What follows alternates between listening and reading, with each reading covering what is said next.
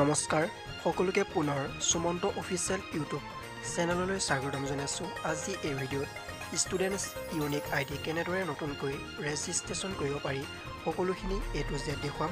কাৰণ বহুতে students unique ID কেনেকৈ ৰেজিষ্ট্ৰেশ্যন কৰে তাৰ ওপৰত ভিডিঅ' বনাব কৈছে। গতিকে যিসকলে মোৰ ভিডিঅ' প্ৰথমবাৰ চাই আছে প্লিজ লাইক এণ্ড ছাবস্ক্ৰাইব কৰি দিব আৰু ওচৰতে থকা বেল আইকনটো অন কৰি দিব যাতে মই দিয়া ভিডিঅ' সকলোতকৈ প্ৰথমতে পোৱা। মোৰ এই ইউটিউব চেনেলত ক্লাছ 5ৰ পৰা BA অল ছেমিষ্টাৰ অল ছাবজেক্টৰ প্ৰশ্ন উত্তৰ দিয়াৰ উপৰিও আগলৈ মোৰ ইউটিউব চেনেলত আহি থকা দিনত কেনেদৰে নিউ ভোটাৰ কাৰ্ড বনাব পাৰি, new caste certificate, new PAN card, new birth certificate, new driving licence, new ration card, new bank account কেনেদৰে বনাব পাৰি সকলোখিনি আপোনালোকক দেখুৱাম।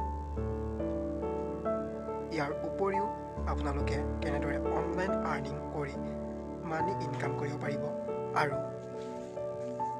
ইয়াৰ উপৰি কেনেদৰে অনলাইন কম্পিউটাৰ ক্লাছ কৰি চাৰ্টিফিকেট প্ৰাপ্ত কৰিব পাৰিব সকলোখিনি পোৱাৰ উপৰি যদি আপোনাৰ ফেচবুক একাউণ্ট পাৰ্মানেণ্টলি ডিলিট হৈ গৈছে নাইবা পাছৱৰ্ড পাহৰি গৈছে নাইবা আপোনাৰ ইনষ্টাগ্ৰাম একাউণ্ট পাৰ্মানেণ্টলি ডিলিট হৈ গৈছে নাইবা পাছৱৰ্ড পাহৰি গৈছে তাক কেনেদৰে পুনৰ ৰিকভাৰী কৰিব পাৰিব, যদি আপোনাৰ জিমেইল আইডি পাছৱৰ্ড পাহৰি গৈছে তাক কেনেদৰে ৰিকভাৰী কৰিব পাৰিব সকলোখিনি পোৱাৰ উপৰি যদি আপোনাৰ ইউটিউব চেনেলত কপিৰাইট ক্লেইম লাগিছে নাইবা ষ্ট্ৰাইক লাগিছে নাইবা 3টা ষ্ট্ৰাইক লাগি আপোনাৰ ইউটিউব চেনেলটো পাৰ্মানেণ্টলি ডিলিট হৈ গৈছে তাক কেনেদৰে পুনৰ ৰিকভাৰী কৰি ঘূৰাই নিব পাৰিব সকলোখিনি সুমন্ত অফিচিয়েল ইউটিউব চেনেলত আপোনালোকে আগলৈ ভিডিঅ' পাব। এনেধৰণৰ বলক ষ্টুডেণ্টছ ইউনিক আইডি কেনেদৰে নতুনকৈ ৰেজিষ্ট্ৰেশ্যন কৰিব পাৰি এই ভিডিঅ'টোৰ ওপৰত আলোচনা কৰোঁ। যদি ভিডিঅ'টো চাব লাগে প্লিজ লাইক এণ্ড ছাবস্ক্ৰাইব কৰি দিব আৰু ওচৰতে থকা বেল আইকনটো অন কৰি দিব যাতে মই দিয়া ভিডিঅ' সকলোতকৈ প্ৰথমতে পায়। বলক ভিডিঅ'টো আৰম্ভ কৰোঁ। প্ৰথমতে তোমালোকে যিকোনো এটা ব্ৰাউজাৰ অন কৰি ল'বা। অন কৰাৰ পিছত গুগলত চাৰ্চ কৰি দিবা ষ্টুডেণ্ট ইউনিক আইডি বুলি চাৰ্চ কৰি দিবা। চাৰ্চ কৰাৰ পিছত প্ৰথম যিটো ৱেবছাইট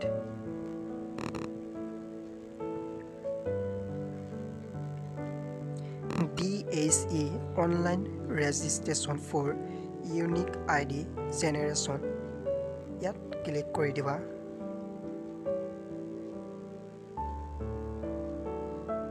ক্লিক কৰাৰ পিছত পেজটো এনেদৰে লোডিং হ'ব। তাৰপিছত তোমালোকে দেখা পাবা যে government of Assam directorate of higher education তোমালোকে তললৈ স্ক্ৰল ডাউন কৰিবা। যিসকল ষ্টুডেণ্টে নতুনকৈ ৰেজিষ্ট্ৰেশ্যন কৰিব সেইসকলে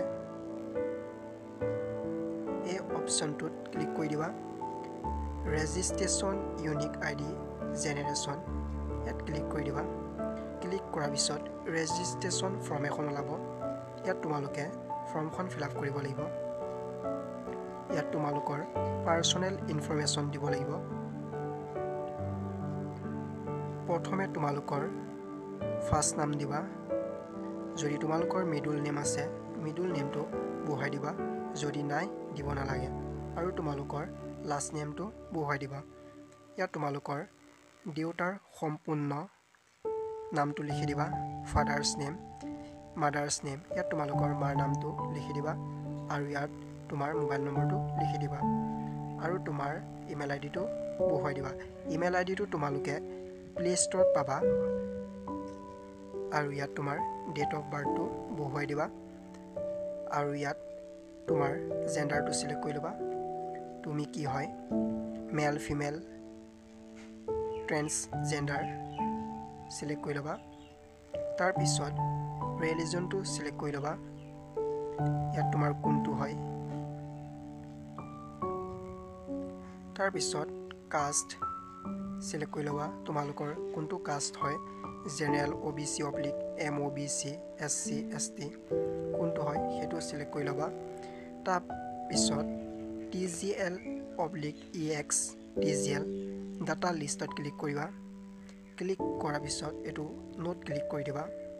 তাৰপিছত PWD পাৰ্চন উইথ ডিজেবিলিটি তোমাৰ যদি কিবা অসুবিধা আছে বা যেনে লেঙুৰা বা কিবা কিবি তেনেকুৱা হ'লে তুমি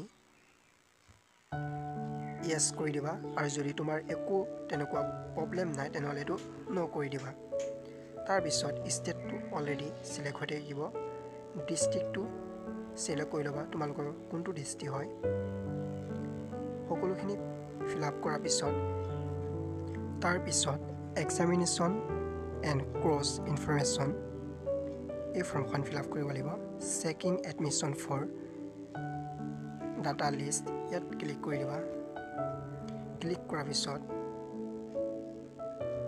ইয়াত তোমালোকে ক'ত এডমিশ্যন ল'বা সেইটো চিলেক্ট কৰিব লাগিব ইয়াত তোমালোকে আণ্ডাৰ গ্ৰেজুৱেটত চিলেক্ট কৰিবা তাৰপিছত চেকিং এডমিশ্যন ইয়াৰ অব্লিক ছেমিষ্টাৰ কোনটো ছেমিষ্টাৰ তোমালোকে এডমিশ্যন কৰিব বিচাৰিছা সেইটো চিলেক্ট কৰিবা ইয়াত তোমালোকে ফাৰ্ষ্ট ছেমিষ্টাৰ চিলেক্ট কৰি ল'বা তাৰপিছত লাষ্ট এক্সামিনেশ্যন পাছ তোমালোকে ক'ৰ পৰা পাছ কৰি আহিছা লাষ্ট এক্সাম সেইটো চিলেক্ট কৰিব লাগিব তাৰপিছত higher secondary school certificate oblique 12th standard এইটো চিলেক্ট কৰি দিবা তাৰপিছত তোমালোকৰ হায়াৰ ছেকেণ্ডেৰী ৰেজিষ্ট্ৰেশ্যন নম্বৰটো বহুৱাই দিবা তাৰপিছত এইখন ফিল আপ কৰাৰ পিছত তোমালোকে বেংক একাউণ্ট ডিটেইলছ এই ফৰ্মখন ফিল আপ কৰিব লাগিব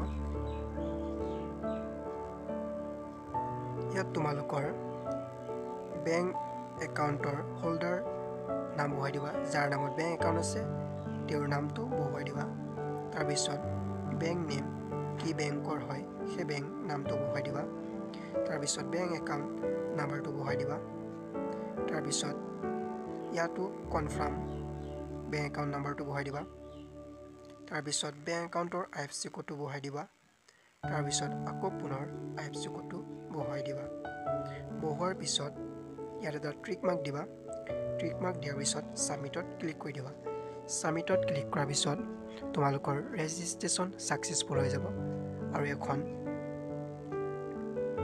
একনলেজমেণ্ট ৰিচিপ্ট পাই যাবা সেই ৰিচিপ্টখন তোমালোকে ডাউনলোড কৰি দিবা তাৰ তলত ডাউনলোড বুলি এটা অপশ্যন পাবা সেই অপশ্যনত ক্লিক কৰি দিবা এনেদৰে ষ্টুডেণ্ট ইউনিক আইডি ৰেজিষ্ট্ৰেশ্যন কৰিব পাৰি নেক্সট ভিডিঅ'ত কেনেদৰে students unique ID bank account details update কৰিব পাৰি সকলোখিনি দেখুৱাম আজি যদি ভিডিঅ'টো চাই ভাল লাগিলে প্লিজ লাইক এণ্ড ছাবস্ক্ৰাইব কৰি দিবা আৰু ওচৰতে থকা বেল আইকনটো অন কৰি দিবা যাতে মই দিয়া ভিডিঅ' সকলোতকৈ প্ৰথমতে পোৱা আজিলৈ বাই বাই